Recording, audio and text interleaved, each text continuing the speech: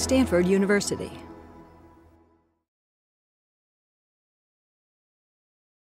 Okay, well, welcome to CS193P, fall of 2013-2014. Today, we're going to continue our discussion of attributed string from last time and talk about UI text view, which is basically a mutable attributed string viewer.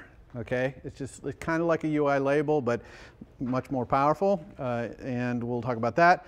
Then we're going to talk about a very important kind of conceptual thing in iOS 7, or in iOS in general, which is view controller lifecycle. So that's just the life cycle of the controller part of your MVC, and how it gets notified at different times in its life cycle about what's going on. Then we're going to talk about the radio station that I referred to in MVC. We're going to talk about it in a little different context than we see in MVC, because I just want to introduce it to you now. And then throughout today's things, I'm going to be slides here. I'm going to be stopping every once in a while. We'll do a little demo, and then we will move back to the slides and back and forth as we cover various topics. Okay? So let's start with UI text view. Like UI label in that it displays text, but way more powerful because the text is multi-line. UI label, if you want it to be multi-line, you kind of have to say how many lines it is in advance, whereas UI text view, it's as many lines as it needs. It's also scrollable, editable, or just selectable if you want. And of course, you get all the mutable attributed string setting of various things like colors and all that stuff. So UI text view, super powerful object, but very easy to use. The way you use it is that it has a property called text storage, which is an NS text storage. NS text storage is a subclass of NS mutable attributed string. So you get this text storage, and you can just start setting attributes, or if it's editable, the user will start editing it, and the attributes will just show up on this mutable string. It's a super great programming interface, new in iOS 7. Okay, this is having a mutable attributed string be just vended like this by UI text view and editable on the fly by both the user and by you is all new, and it's really incredibly awesome and easy to use. There are some methods on UI text view like font, property font, where you can just set the font. Understand though that when you set the font, all it's doing is going through every character in the mutable string and setting the font attribute name, font, that thing, to this font. So remember that bold and italic are attributes of the font, okay, and so is the size actually. So if you call this method set font, it's called the set font setter there, it's going to blast all of your bolds and italics and size, okay? So you be a little careful of that. If you want to set the font, though, of every character and have that stuff preserved, just do a little for loop, go through all the attributes in the mutable string, get the font that's already there. You can grab the symbolic traits that are off of it using the symbolic traits method in UI font descriptor, and then create a new font that is the font you're trying to set, plus those traits, and then set it back as the attribute. So a little for loop there to do that. But I just want you to be careful about methods like set font, which are going to set the font attribute of all the characters. Okay? UI text view has incredibly advanced text layout mechanisms. For example, you can specify the container that the text is going to be in, and you can even have exclusion zones. So if you had an image that was dropped in the middle of your text and you wanted the text to flow around it, even if it's a funny shaped thing, you can, image, you can flow around it, and it's so easy to do it, unbelievable. You just create a Bezier path that encompasses the thing you want to flow around, and you just set that as an exclusion zone in the text container property here of UI text view, and it'll just flow around. So we're not going to talk about that advanced stuff. It's all part of TextKit, which is new for iOS 7. The layout manager is the thing that lays out the glyphs. So it takes all the characters and all the attributes and stuff, and it's laying out the glyphs one by one. For those of you who don't know what glyphs are, they're kind of how you represent a character or a sequence of characters on screen with some things. So the layout manager is the thing that lays the glyphs out inside the text container. So if you're interested in typography, or you're going to do a final project that has a lot of text layout and stuff in it, this is where you get started there. Okay? So let's have a demo where we kind of combine all the things we saw in last lecture and this UI text view. I'm going to call this demo attributor, because we're going to be doing attributed strings here. And it's going to look like this. It's going to be a totally new app, totally unrelated to Machismo. So I'm going to say create new project. Let's go ahead and also hide others here. We'll do it in a second. So I'm going to do a single view application. We almost always start with that, a single MVC. This demo I'm eventually going to make into a multi-MVC application at the next lecture. So, but we're going to start here with this. So I'm going to call it attributor. I'm going to have the class prefix be attributor so that our controller is called attributed view controller. So let's do that. I'm going to put it in developer, same place I have Machismo. This is my home directory developer. I'm not going to use source control. And here we go. So this is just a regular app, just as you're used to. Again, I like to move these delegate things into supporting files because we're not really going to be doing the delegate. This quarter we might actually do the delegates when we start talking about multitasking in iOS 7, but for most of the time you can just kind of move that out of the way. Here's my blank storyboard. Again, I'm going to go down to small size instead of the tall size just so it fits. Okay, there's no reason to do that except for that it fits. By the way, you're welcome to use the larger size in your homework if you want. Because as I ask you to do more and more in the homework, and you kind of need more and more space, which is fine. Of course, we need to think a little bit when we design user interfaces that this application might run on some users on smaller phones and on some users on larger phones, right? So we kind of need a user interface that can stretch.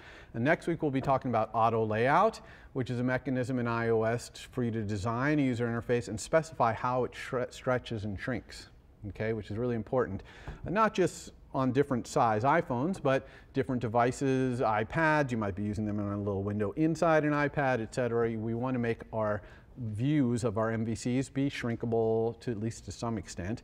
And of course, don't forget device rotation. When you turn your device, it all of a sudden gets wider than it is tall. Okay, well, everything needs to move around to deal with that too. Okay, so we'll talk about all that next week. So let me show you the user interface I want to build here first so that you can kind of understand where I'm headed, and then we'll write the code to do it.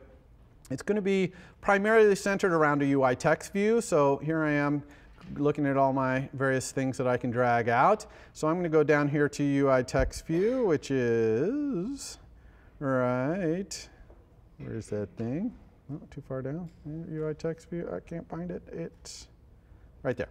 Okay, so UI text view displays multiple lines of text. So I drag it out.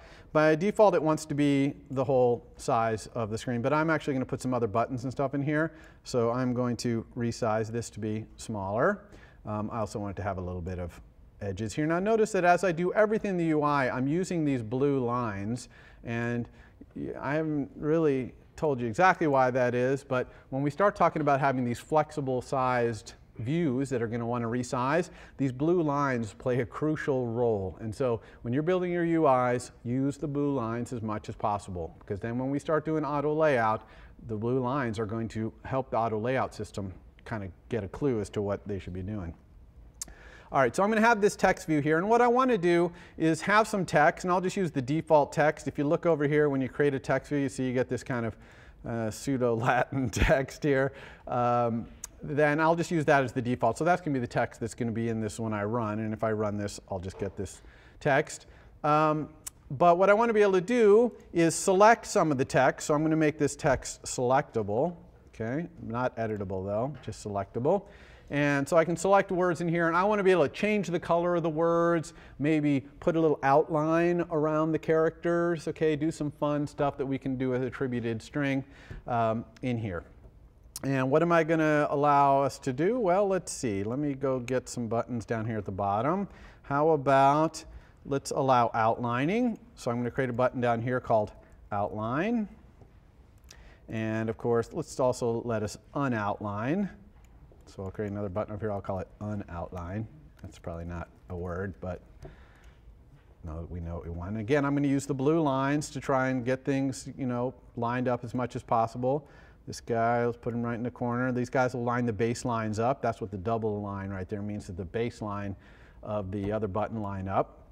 And we got also this right line was lined up, so they're going to stick to the edges and stay lined up. So we'll allow outlining and outlining and unoutlining. And then also I'm going to allow setting colors. And the way I'm going to do that is kind of fun. So let's get a button out here. this is a good way to talk about, if I'm resizing, I want this button to be 64 by 64. I know that that's a good size. And I could try and get it exactly the size I want, but it's actually much easier, if you know the size you want, to go over here in the size inspector. You see the size inspector? And you can just type in, I want 64 by 64. Okay?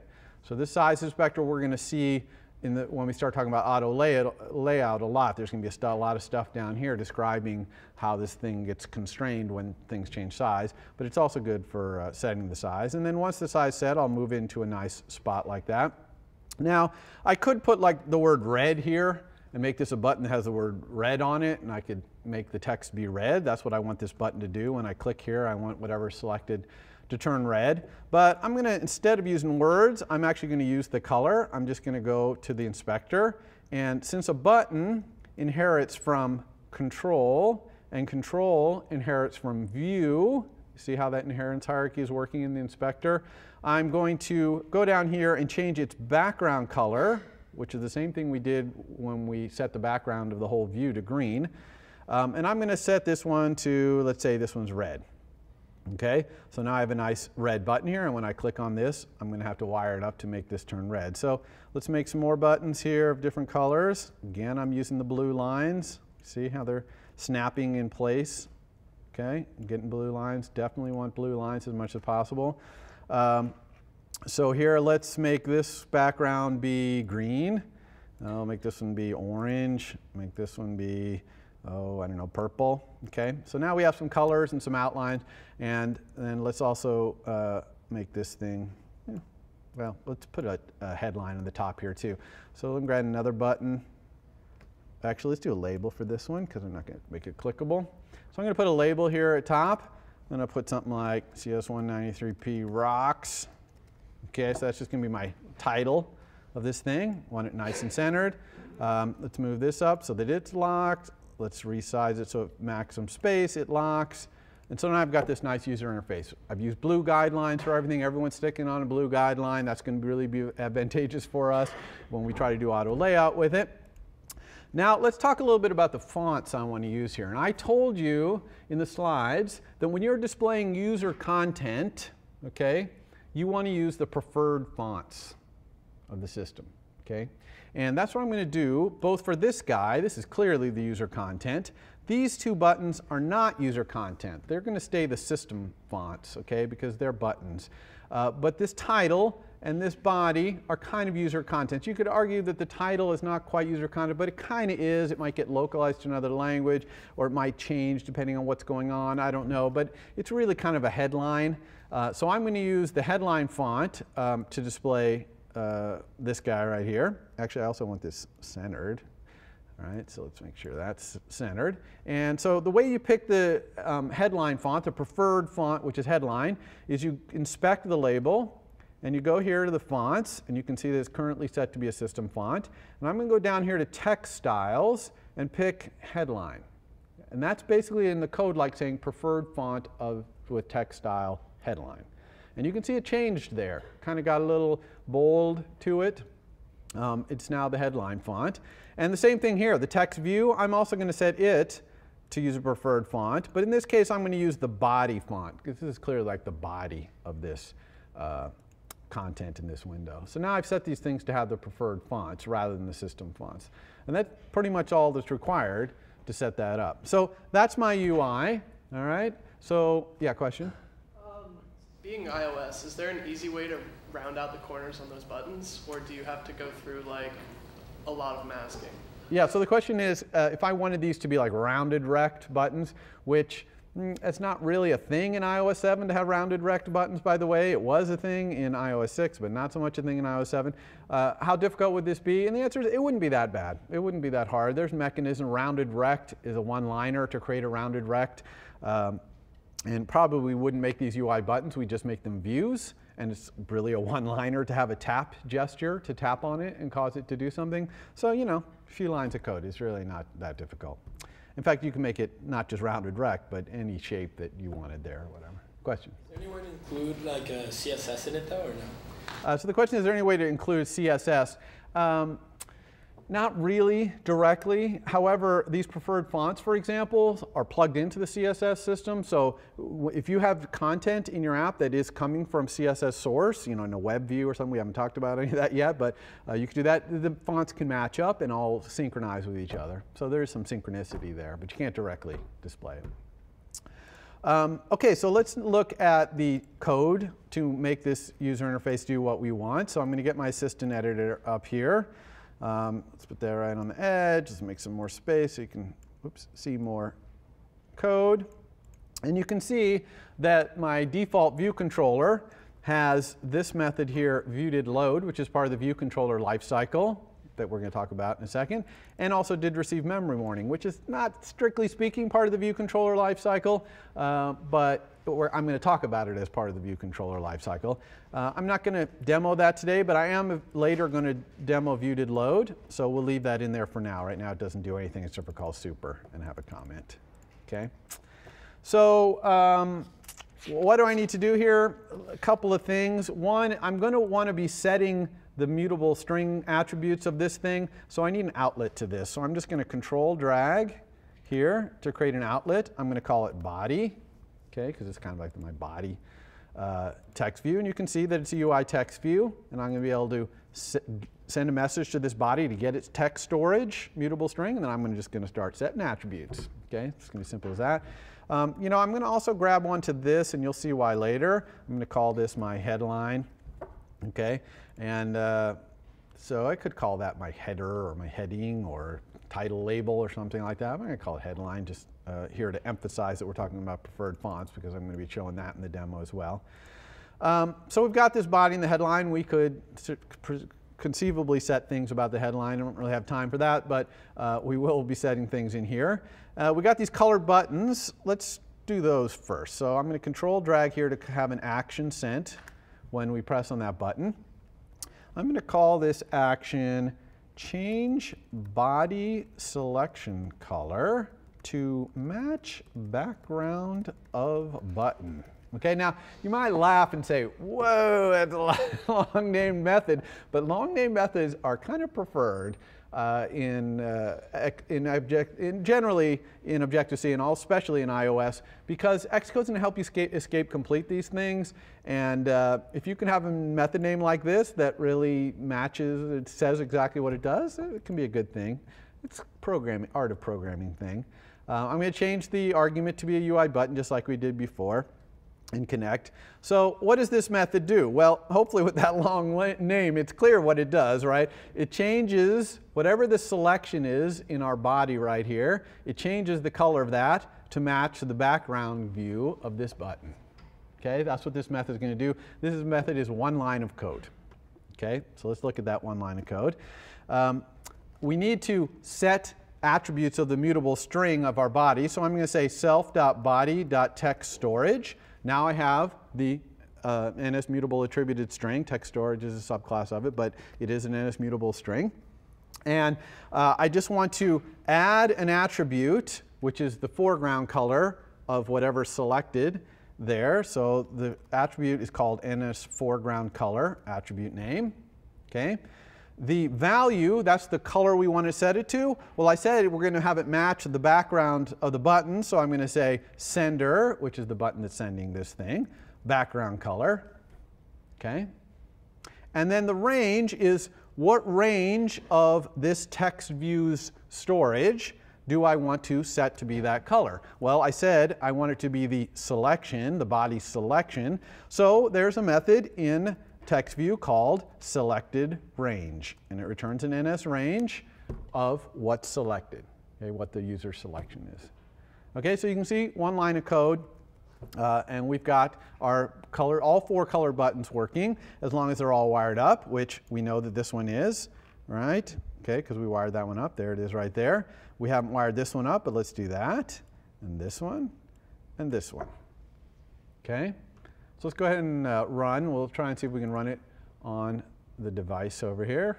See if that works today. Hopefully no technical issues will arise.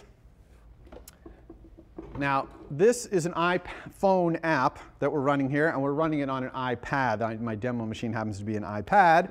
So this is running kind of in iPhone emulation mode, okay, which is actually better in iOS 7 than it was in previous versions of iOS.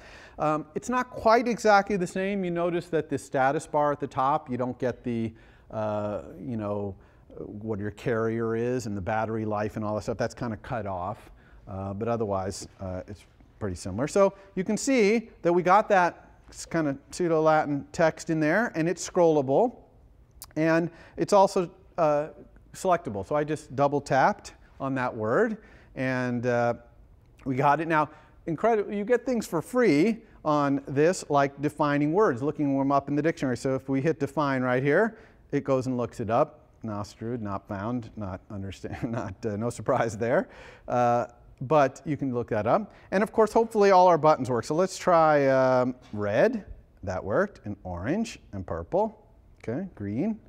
So that's working. That's setting things. I could actually extend my selection, go orange, sets it all orange. Pick another word, red. So that's working. Super easy. Okay.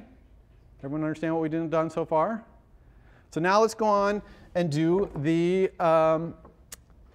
outline button and the unoutline button. So I'm just going to control drag from there. I'm going to call this outline. I don't need any argument here because I'm not looking at the button to determine how to do it. And in fact, in spirit of not long messaging, let's call it outline body selection. Okay, because that's kind of even clearer exactly what the outline is going to outline. So let's do that. Here we have outline body selection. Again, this one's same thing as before, body's text storage. And we're going to add attribute, but to do an outline, we need to do two things. One thing is we need to set the stroke width. Okay, that's the width that the character gets stroked, not filled, but stroked, its outer edge. And we also want to set the color of that stroke. I want it to be black. Okay, so if we have a word and its color is selected, it'll still fill with that color. Okay, because I'm going to specify a stroke that does a fill and a stroke, but the outline's going to be in black. So when we do add attribute, we need to do add attributes, plural, because we're going to add two attributes. Now this is a dictionary, and I can just create this dictionary right on the fly here with our @ curly brace. And one of the things we want is the stroke width. So here's the stroke width attribute name. And I'm going to set the stroke width to -3. Okay, -3, if you'll recall, means stroke width of 3 and also fill. If I said stroke width of @3, it would not fill. It would be clear, right? In the middle of it would be clear. So we don't want that. We want to fill whichever color we picked. We want that too. So that's that. And then let's also set the stroke color attribute to be UI color, black color. So I'm just doing this mostly so you can see how to put an actual color in there instead of here where we grab the color from somewhere else. You can use these class methods in UI color to do that. And we need the range, same thing as before, selected range. Okay. So now we're going to add both those attributes to outline it. That's all we need there. Let's do unoutline while we're here. Save ourselves a little bit of time. I'm going to call this unoutline body selection. Done. And just again to show you a different method, let's unoutline by removing any stroke width attribute. I could probably set the stroke width to 0 as well, but I'm going to remove so that you can see how in NS mutable attributed string we can remove attributes. We just say remove attribute, NS stroke width attribute, range, self.body.selected range. Okay, so that's going to remove that attribute. We don't really need to remove the stroke color because if it's not being stroked, then the color doesn't matter. So it's kind of in there. It's a little extra, kind of, you could argue maybe wasted storage, although the storage of attributed string is really optimized to the nth degree. Okay, so I wouldn't worry too terribly much about that. All right, so let's go see if that works.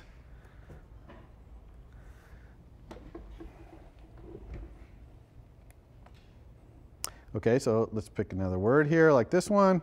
Outline it. That is outlined. It just looks bold because it's filled with black still. Okay, because black was the color there. But if I fill it with orange, you can see it looks a little different, right? Or go over here to this word. Let's make it red and then outline it. Okay? Everyone cool with that? And then we can unoutline as well. Go back to red, so outline, unoutline. Okay? Everyone understand that? Okay, so that's it for now. We'll be back to this in a second. Yeah? So I'm not quite sure that I understand the difference between the negative 3 and the positive 3. Like, what's getting filled or isn't getting filled? Okay, great question. So let's just be 100% clear. What's the difference between the negative 3 that we have right here, okay, and positive 3? Negative 3 means, in fact, you know what? I'll show you a demo of it. A little later, we'll see the button that says outline. Later, we're going to change it to be outlined, okay, and we won't fill it, and you'll see the difference, that it's not going to be filled with a color, okay? So let's get back to the slides, though. And over here. Next. Okay. View controller lifecycle. Okay, so this is an important thing to understand, the view controller lifecycle, because a lot of the things that you're going to control about how your view controller moves through time are going to be controlled by the methods that are part of the view controller lifecycle. Now, all the view controller lifecycle is a series of methods, okay, that are sent to UI view controller when things happen. Now, your controller is a subclass of UI view controller. You've probably noticed that. If you look at your code, you'll see that your controller that gets created for you by the template when you create a new app is a subclass of UI view controller. So it's going to be sent these messages, and you're going to override them if you want to find out when these things are happening. Don't forget to call super. Okay. Why do you need these things? Well, you need to be able to initialize your controller. You need to be able to find when you come on and off screen. You need to know when your bounds change, right? Your geometry changes. You got to know these things for your view controller's view to successfully live in the iOS world. So the start of this life cycle is creation.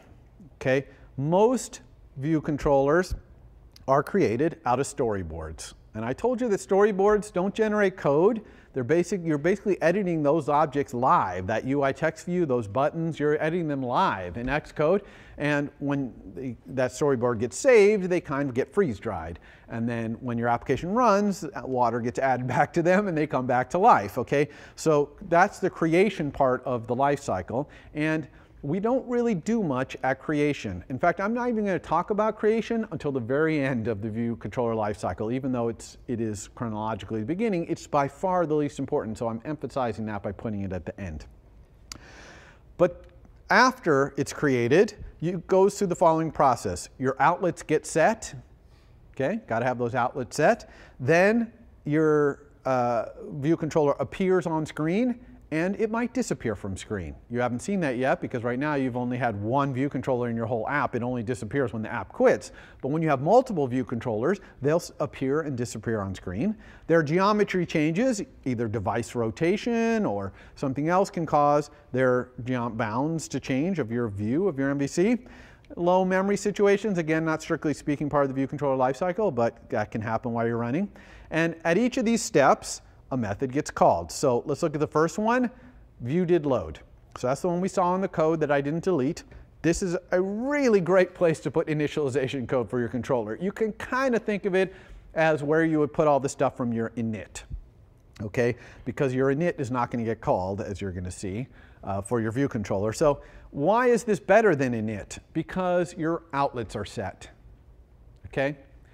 Very important for your outlets to be set usually if you want to initialize your view, because you want to set your labels to say something or whatever. You know, in the Machismo game, we started with the cards face down because we didn't really know how to start face up. Okay, well, this is where you would set the first card, right? You draw the first card, have it, this is the Machismo, not your assignment, but what we did in class. Have it start with the card face up. You would do this in view did load, because here your outlets are set, so I can talk to that button. It was a single button in Machismo at the time, but I'm not on screen yet. View did load gets called before you come on screen. So it's a great place to do stuff like that. View did load will only ever be called once in the lifetime of your controller. Period. Once. It never gets called more than once. Okay? It is a spectacularly great place to put initialization code. However, there are limits to what can go in view did load, most especially geometry code. At the time view did load is called, the bounds of your view is not finalized. it's probably just sitting at whatever it was in the storyboard, which may or may not be what's going to happen when it's on screen, because it might be on a little different device or a different place, or it might be rotated or something like that. So you do not want to put geometry-related code, in other words, any initialization that has to do with what the shape of your view is in view did load. Okay? That's a major restriction of view did load. But otherwise, it's a great place because it only gets called once before you go on screen. After your outlets get set, it's an awesome method. Okay, highly recommend it. Now, just before your view controller view appears on screen, you get view will appear. Okay? This is a pretty good place to put things. It's not really as awesome as view did load in some ways. And I'm not even sure I'd put geometry-related stuff in here, as you'll see in a couple of slides.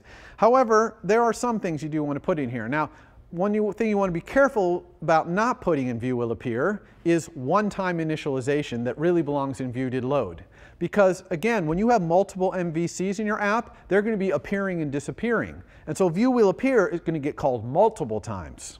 Okay? Every time your view appears back on screen, view will appear gets called again. So if it's a one-time initialization, you put it in view will appear, it's going to happen every time your thing reappears. So what does go in view will appear? Well, one thing is if there's some initialization you need to do based on some data that might have changed while your view controller's view was off screen. Okay, so like your model. Something changed in your model, your view controller was off screen, so it wasn't really listening for changes in the model, and then coming back on screen, oh, you better sync up with the model. Does that make sense? Because you were off screen and now you're appearing. And so this is a good thing to put in view will appear, is synchronization with things that might have changed while you weren't visible, including things that were changing before you appeared for the first time, because view will appear, of course, gets called the first time you appear as well. Okay, this is not view will reappear, it's view will appear. Okay, so that's a good thing to put in here. We'll talk later in the course about putting code in here for optimization purposes, because if you put something that's going to take a lot of resources, like you're going to make some network call in view did load, and what if your MVC never appears on screen? Well, you wasted that time doing that network call in view did load. Whereas if you do it in view will appear, even though you're going to have to design it, because if you do something in the network, it's going to come later, it's not going to be instantaneously available, that's okay. We'll talk about how to do multi-threaded and make that all work. Kicking it off in view will appear might be a little better performance, because you know when you get view will appear that your view is going to appear on screen. Okay, so it's worth it to do something expensive. But that's kind of advanced stuff, so don't worry about that too much for now. The view's geometry is set here. So you could do some initialization based on geometry here, and a lot of people do it because it's kind of simple, but there's actually a better place to do geometry-based initialization. But it's okay, it's quote, okay to do it in view will appear, as long as you understand that your geometry could change after view will appear. In other words, you can be on screen and someone could rotate the phone and now your geometry just changed. Okay, so you better deal with that. Okay, that you're not going to get view will appear when you rotate, you're going to get other things. Okay, you also get notified when your view goes off screen. So that's view will disappear. Okay, and what do you want to do in here? You don't usually do a lot of stuff in here. If you're doing something like animation or something, obviously this would be a good place to stop doing that, because when view will disappears happens, really you want your view controller to become a good citizen. Stop using resources. You're not on screen, stop it. Okay, you'll get view will appear when you go back and you can sync back up to the world, but after you disappear, you kind of want to lay low, all right, in terms of memory usage and certainly CPU. You don't want to be using CPU. So this is a good place to do stuff like that, and to maybe remember state that you're going to restore and view will appear again, whatever, kind of what you might think. There's also did versions of these. View did appear and view did disappear, and that happens exactly what you might think, right? View did appear gets called after you're now on screen. Okay, you just appeared and you just got called. Okay, same thing, view did disappear, you just disappeared. Okay, now let's talk about geometry. Okay, I put this off to this slide.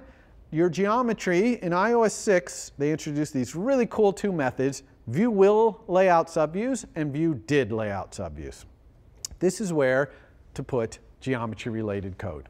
So view will layout subviews is called just before iOS 7 tries to lay out your subviews, tries to lay out your view, okay? So your geometry just changed, maybe from portrait to landscape, and there's a lot of automated stuff in iOS 7 called auto layout that will try and move everything around to fit. Now, it can't always do it, but it tries, okay? So view will lay out subviews is called before that, and view did lay out subviews is called after it's done that, after it's made that attempt. Okay?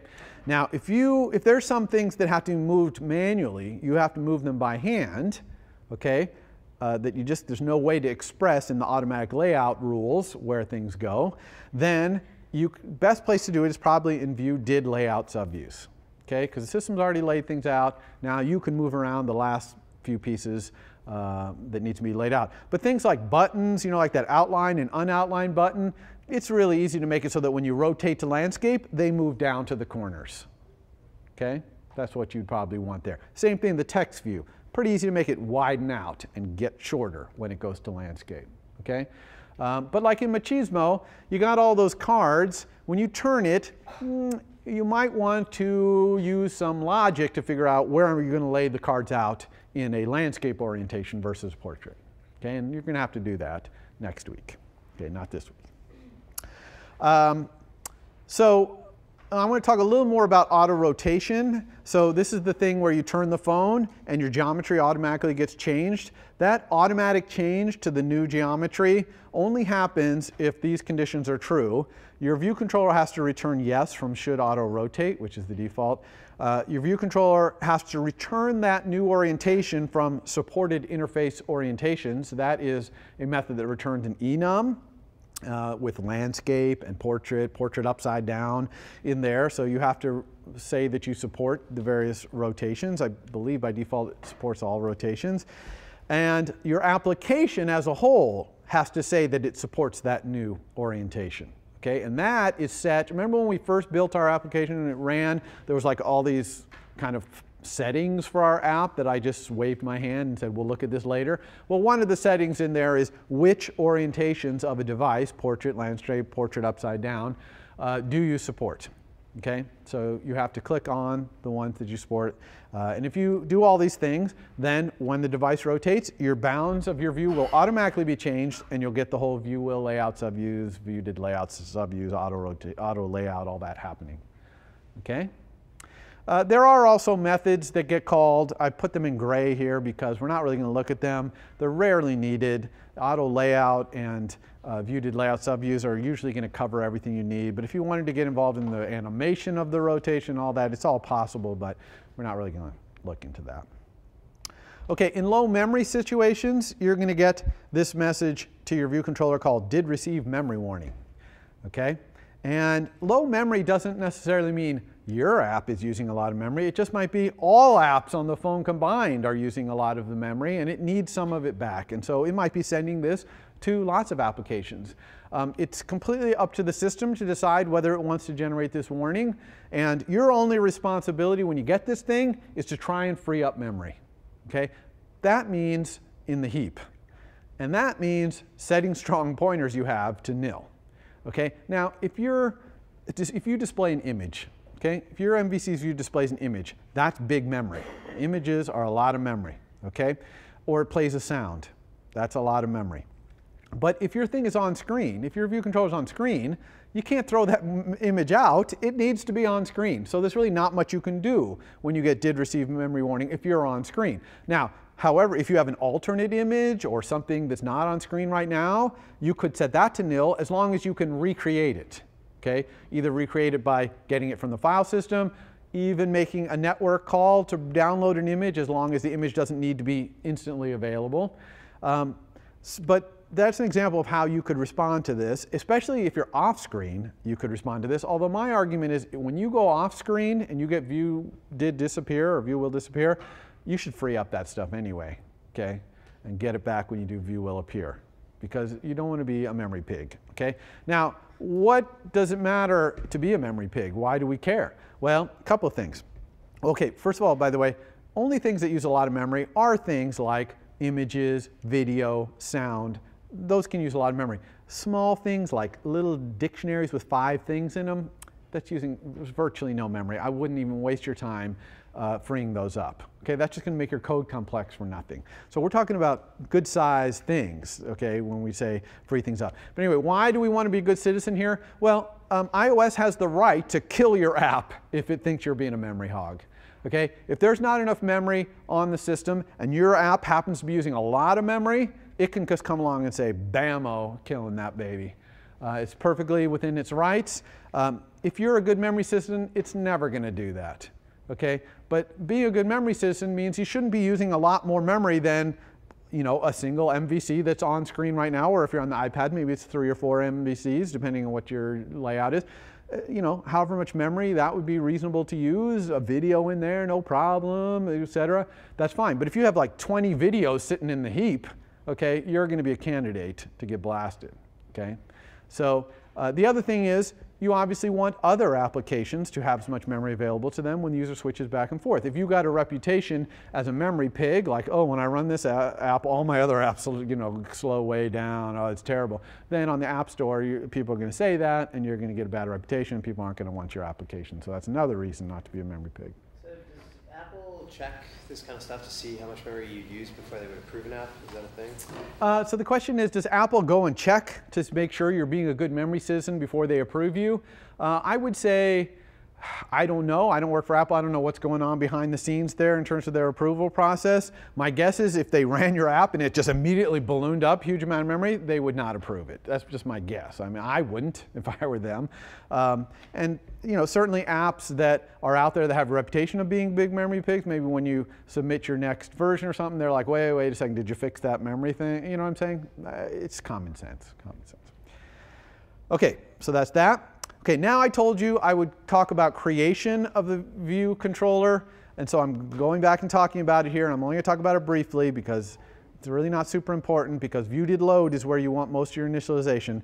But when your view controller is created, when it's pulled out of that storyboard and unfreeze-dried, your init method is not called. Okay, a different init method is called, the unfreeze-drying init method, which is a generic init method mechanism that we're not going to, well, we might talk about it in week 8 or 9 of this course. Not that important, but that's what Xcode uses to freeze dry your app. So that init, you don't subclass that init. Okay, okay, it's an init. I'm not even going to tell you the name of it. You don't subclass it. Instead, when something gets unfreeze dried from a storyboard, anything, not just your controller, but even like a button or anything else comes out of there, this method, awake from nib, nib is an old historical name. You could think of it as awake from storyboard. This gets called, and you can put in here things that you might normally put in your init. Although again, your outlets are not set at this point, so you're better off putting stuff in view did load. Okay?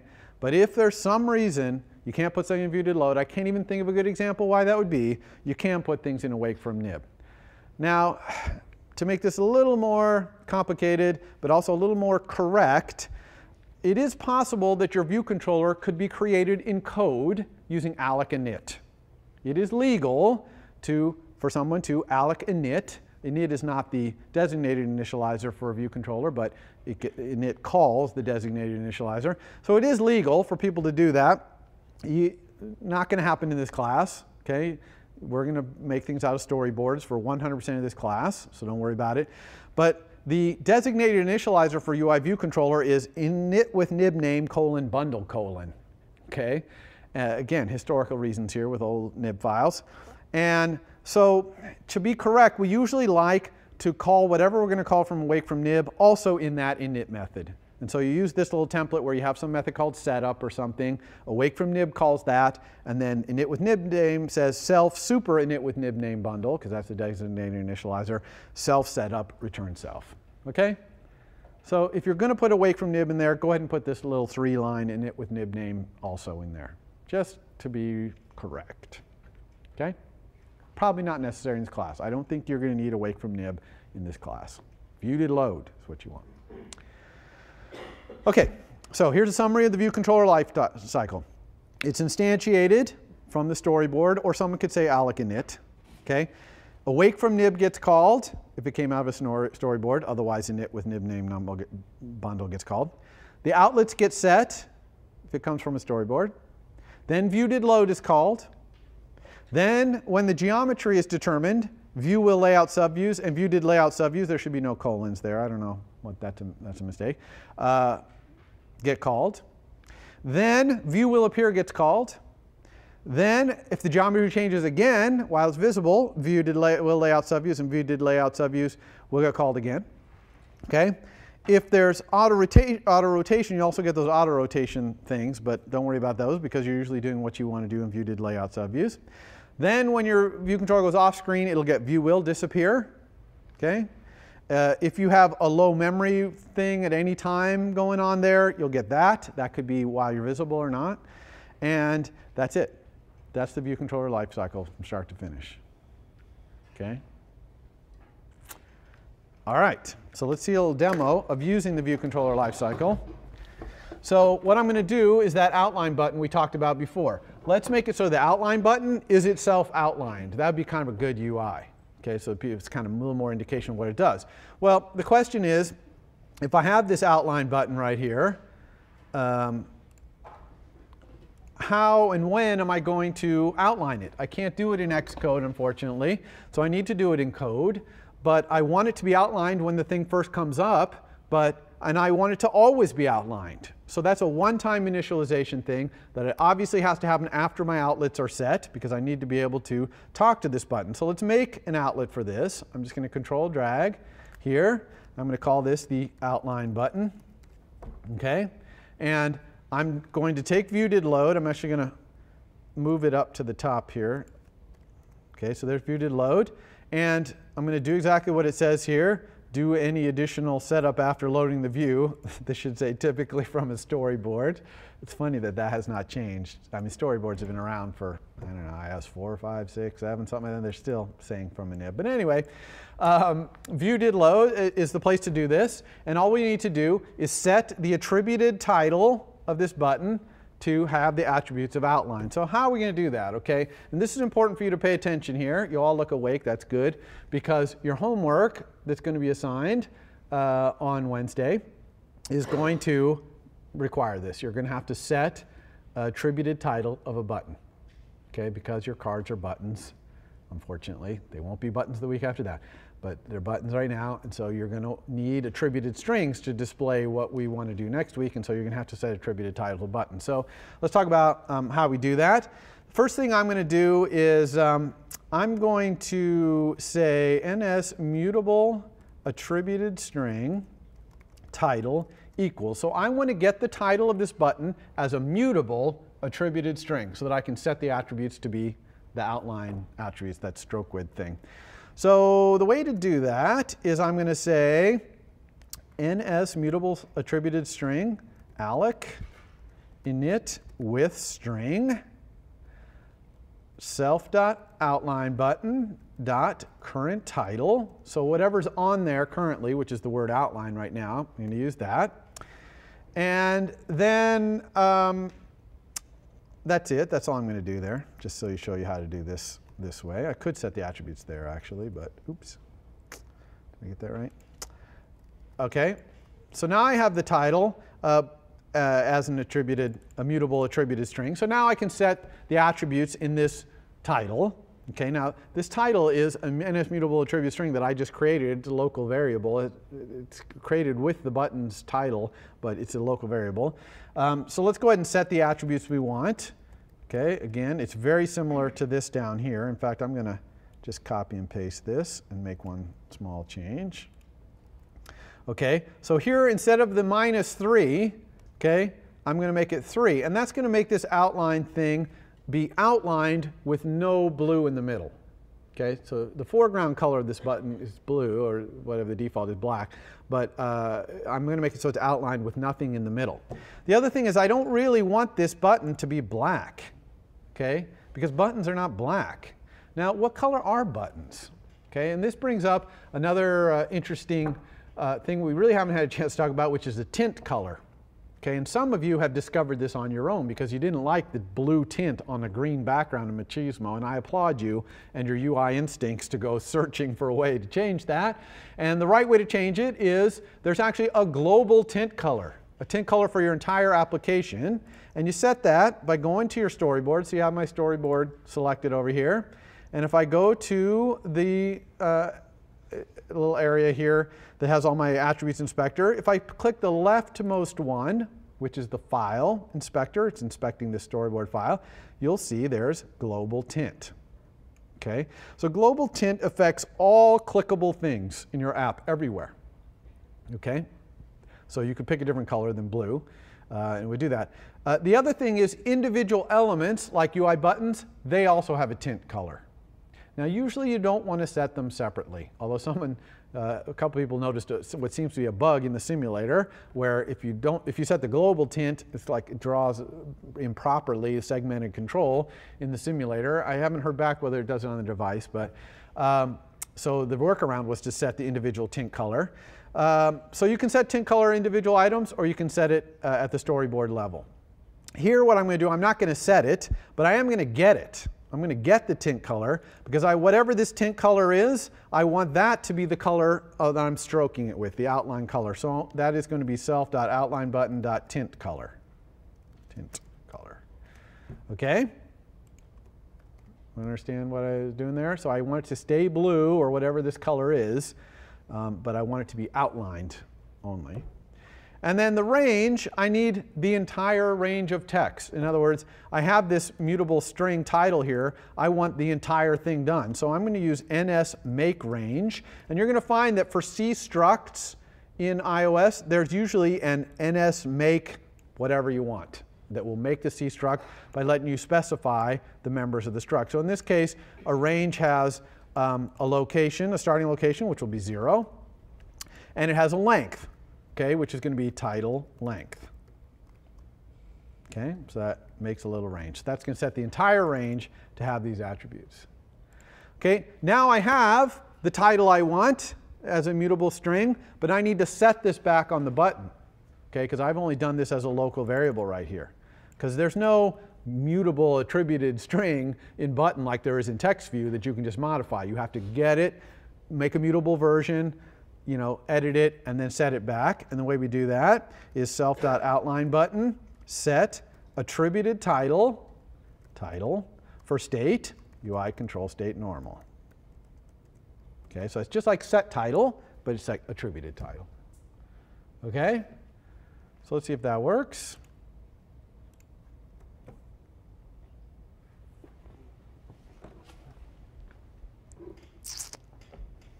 Okay, and it did. So you can see the outline right there is outlined.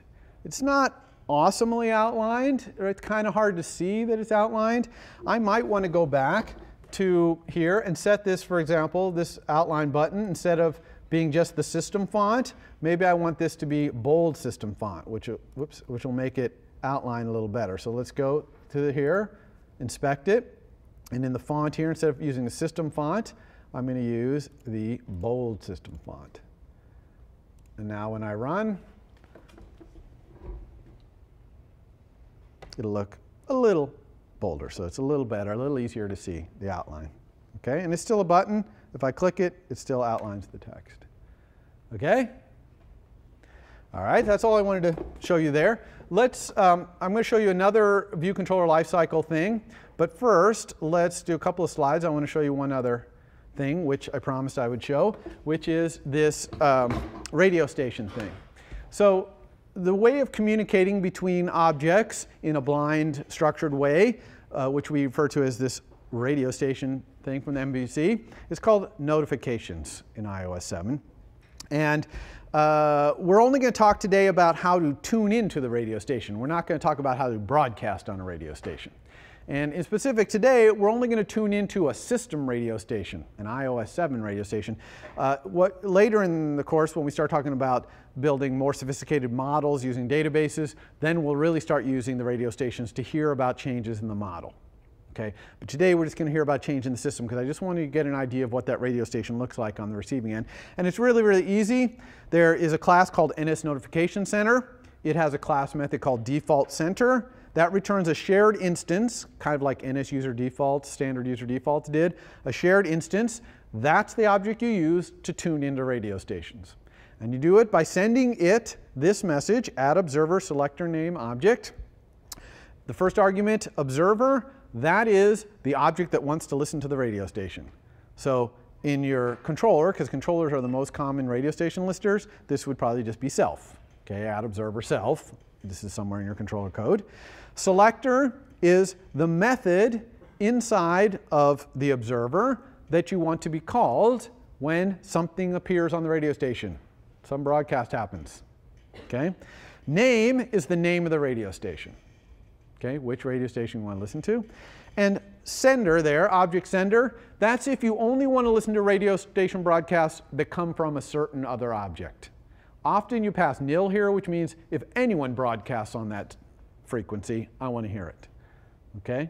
But it is possible in certain cases to say I'm only interested in changes in the radio station generated by this object. So that's what the sender there that you would put. Okay? The method that's going to get invoked here, method to invoke if something happens, always has one argument, which is an NS notification. Inside an NS notification, there are three properties. One is name. That's the name of the radio station, same thing that was passed above. Object, okay, that's the object sending you this notification. So that would be the sender and the thing above. And then user info, which is an ID. And to know what that is, you have to know what the person who broadcasts on the radio station says they will provide there. Does that make sense?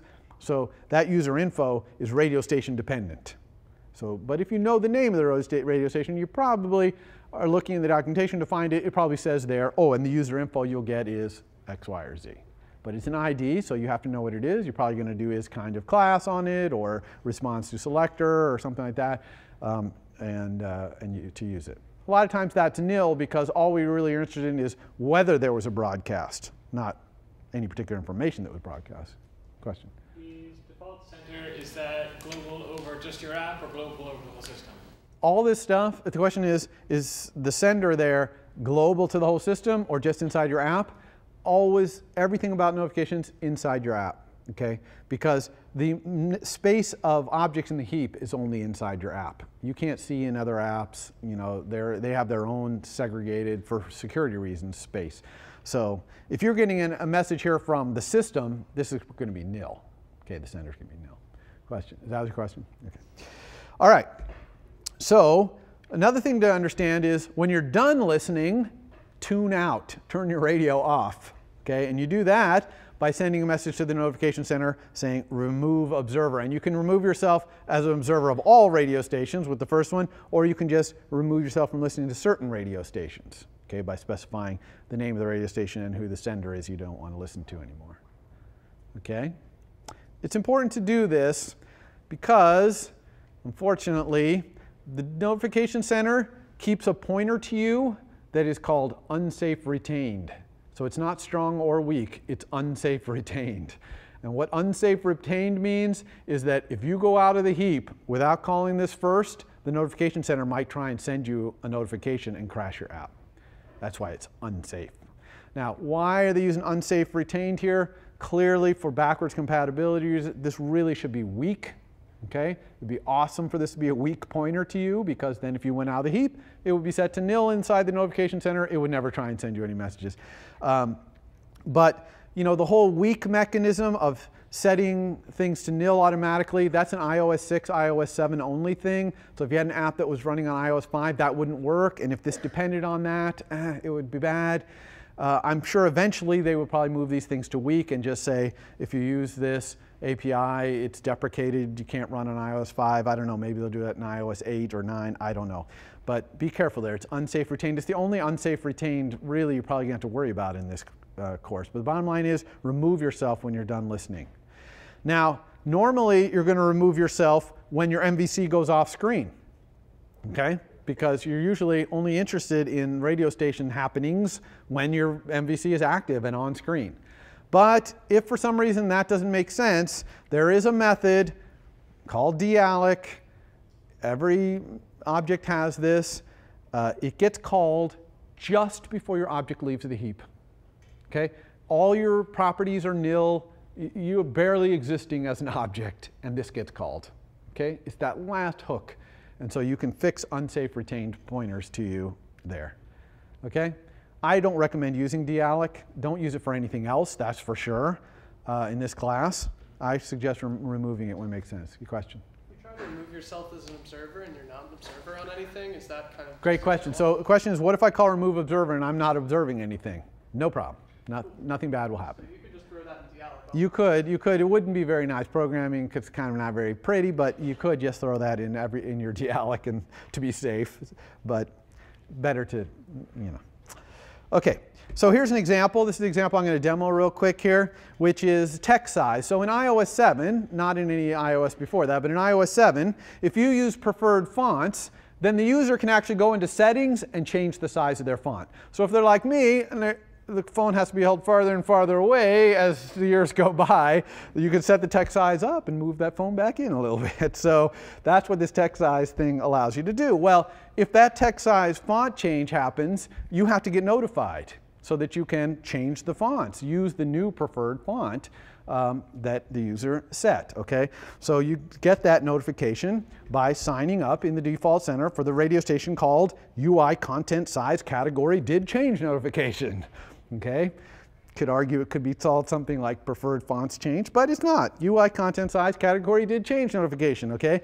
You sign up for that, and whenever those fonts change size, your method, preferred font size change is what I called mine, will get called, okay? So let's take a look at how we would add that to Attributor, because Attributor uses preferred fonts, and if we change the font size, we want the body and the headline both to change to the bigger or smaller font. So let's do that. I'm going to go back here to Xcode. So here we are. The other thing we're going to need to make this work is the view controller lifecycle. Okay? Because we're only interested in those font changes if we're the MVC that's on screen, which we always are, of course, because we only have this one MVC. But soon we will have other MVCs, and we won't always be on screen. So let's use the view controller lifecycle method. View will appear. Okay. So when a view will appear, notice I'm always going to do super will view super there. You can call super before or after you do your work. It kind of depends on what you want. Do you want your superclass to get a chance after you've done what you want to do or before? Usually it doesn't matter too much. I don't know that UI view controller actually does things in these supers, but you always want to give them the opportunity. Okay, it's just part of the view controller lifecycle. So when the view appears, I just want to sign up with the notification center so that I can receive these messages. So all I'm going to say is NS notification center, default center, add observer, self. Okay, I'm going to want these messages sent to myself. The selector, remember we have to say @selector when we want to specify thing. I'm going to call it preferred fonts changed. Okay, name is UI content size category. Ooh, luckily I get to tab through that one. Okay, and the object is nil. In other words, if anybody sends that, I'm going to change my preferred fonts. Okay, notice there's a warning here. That's because I don't implement this. I believe that's new in iOS 7. I don't remember seeing that before. Okay, thank you. Too many R's. Preferred. Okay, view, okay, void here, preferred. Whoops, 2 F's now. Okay, preferred fonts changed. Takes an NS notification star. Okay, notification. I'm not going to use that because it's basically Boolean. And I'm actually going to call another method. I'm going to call use preferred fonts, and you're going to see why here in a second. Okay, so that's set it up so that anytime my view appears, I'm going to get this use preferred fonts sent to me. Preferred fonts sent. And in here, I have to make my text view and my headline use the new preferred fonts. And that's really, really easy to do. Self.body.font equals UI font preferred for text style, UI font text style. This is the body, so I'm going to do body. So this has allowed me an excuse to show you how to set these preferred fonts in code instead of setting them in Xcode. This is how easy it is. Okay? Now I'm setting the font of the UI text view, so if I had any bolds or italics, unfortunately this would blast them. So obviously I would need to iterate through all the attributes and look at the font, get the symbolic traits, apply them like I talked about earlier. And then let's do the same thing for the headline, but its font wants to be the preferred font for headline, which is this one. Okay? So that's that. One last thing to consider here is I need to stop listening. We'll do it in will. Disappear, could do it in either, but. Okay, when I'm going to disappear, I want to stop listening. And so again, NS Notification Center, Default Center, remove observer. Now some would argue just putting self here, but I actually think that's bad coding because what happens if you add a new feature down the road where you're listening on a different radio station that you don't want to stop listening to when your view disappears, which is rare, but it's possible. So I actually think it's better here to use the version of this which remove observer that takes the name. So I'm going to say remove observer self, name is UI content, blah, blah, blah. And the object is still nil. So I'm only going to remove myself as a listener from that one radio station. And there's one last thing to do here, which is what happens if my view appears, I start listening, it disappears, and then they go change the text style. And then I reappear. Okay? I will not be notified at that point because the text style change happened while I wasn't listening.